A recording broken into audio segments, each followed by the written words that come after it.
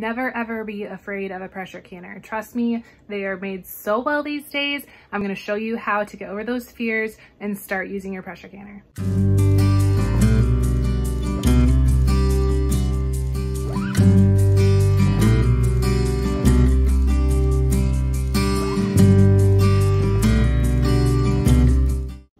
Hey guys, thank you so much for coming onto my channel. I'm Janelle and I do a ton of canning content. Today I'm going to be doing part of our series of the Waste Not series, Pumpkin Edition. You can see back here, I have pumpkin over here and over here that we are processing today, and I'm going to teach you how to get over those fears of the pressure canner and to pressure can your pumpkin.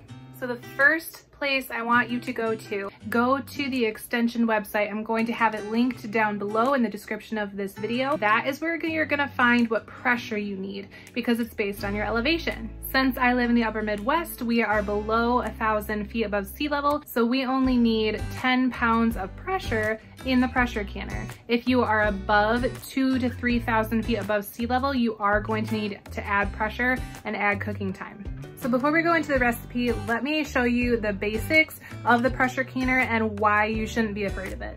So this is the lid of my pressure canner. I have a Presto, which I will have linked below, and if you want to grab yours from Amazon, you can. This is the one I'm using.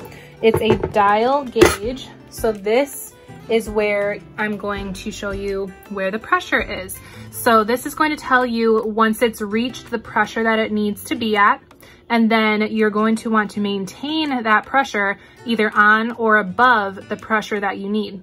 Since I need 10 pounds of pressure, I need to be on 10 or above 10. If it goes below that time or that pressure, then I need to start over.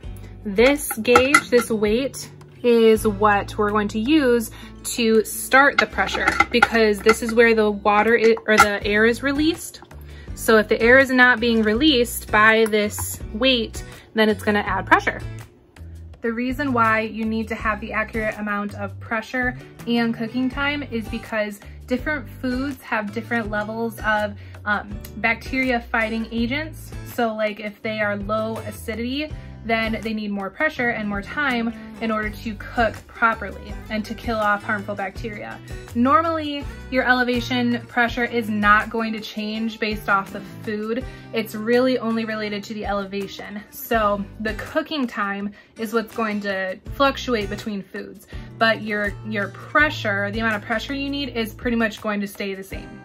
Now I got this pumpkin recipe from the Ball Complete Book of Home Preserving. It's like the canning Bible. Go grab yours from Amazon. It's linked below in my description. It is awesome. Over 400 recipes on water bath canning, pressure canning, fermenting, dehydrating, freezing. It has everything. So grab your copy.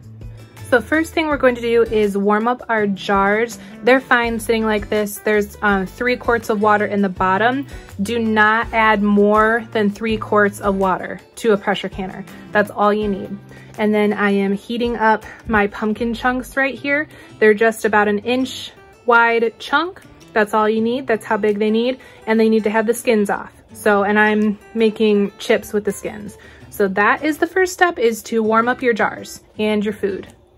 Next step, I am just going to fill the jars with the pumpkin, and then I'm going to add fresh boiling water on top of the pumpkin inside the jars. Then I'm going to make sure all the air bubbles are out. I'm going to wipe the rims with vinegar, and I'm going to add clean lids and clean rings, and then put them in the pressure canner.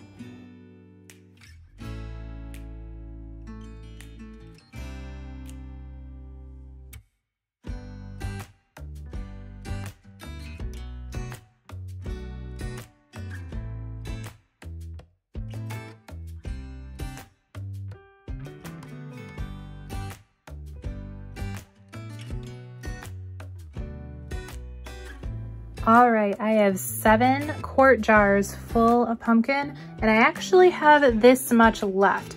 Now this would probably get me about 3 more quarts, but you know what? I'm just going to throw it into freezer bags. If I really wanted to, I could make up 3 more quart jars of pumpkin, but honestly, I'm gonna have a full pressure canner going. I don't really have time to do another load necessarily. I do have things to do. So don't feel bad if you freeze your food. Like if you're switching over to canning stuff, don't feel bad that you're freezing your food. I am literally going to throw these into Ziploc bags and throw them in my freezer because sometimes that's just what you have to do. So I'm just going to do that. You know what I almost didn't do? Put the hot water in.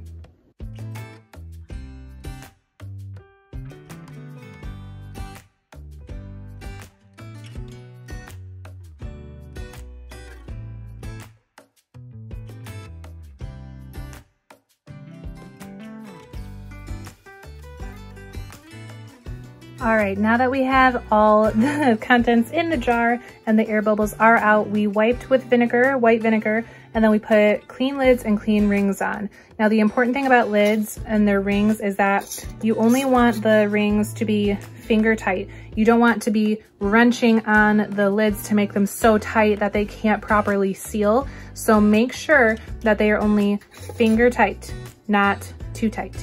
So now we're going to gently put them all into the pressure canner. Mine fits 7 quarts at a time, so that is perfect. And then we're going to take the weight off and put our lid on. Now you're gonna want to have your heat on high and you're going to want to have a steady stream of air coming out of here. So this is very important. Take the weight off and then this steam is going to be coming out of here once it's building pressure. Now, once you have a steady stream, not like spurts, you want a stream coming, you time for 10 minutes. And while I'm waiting for that, I'm gonna go ahead and bag up the rest of my pumpkin for the freezer.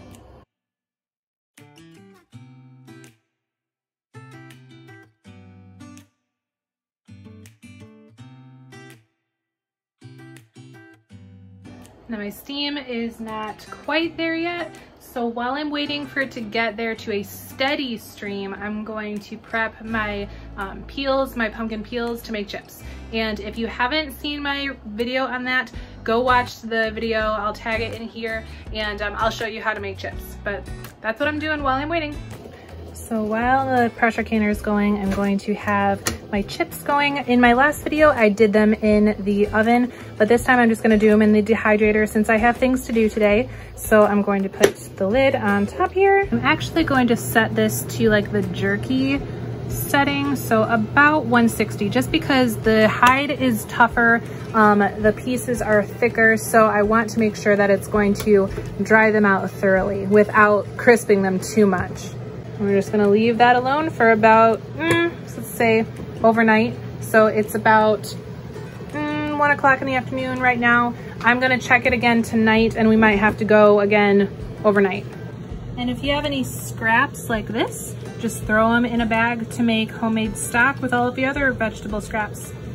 So now that the timer is done, I put the weight on here so that way it creates that pressure, and you can already see that I'm above 10 pounds, so that's fine. I just need to maintain 10 or a little bit above, not too much above. So 10 pounds of pressure for me at my elevation or a little bit above, and we're going to time this for 90 minutes. So I'm gonna have to check this regularly about every 5 minutes just to make sure that the pressure is accurate, because if it goes below my recommended pressure, I'm gonna have to start all over, so don't wanna do that. Okay, now the 90 minutes are up, so I just turned the heat off, and that's all I'm going to do. Turn the heat off, and I'm not going to touch the pressure canner because it is hot.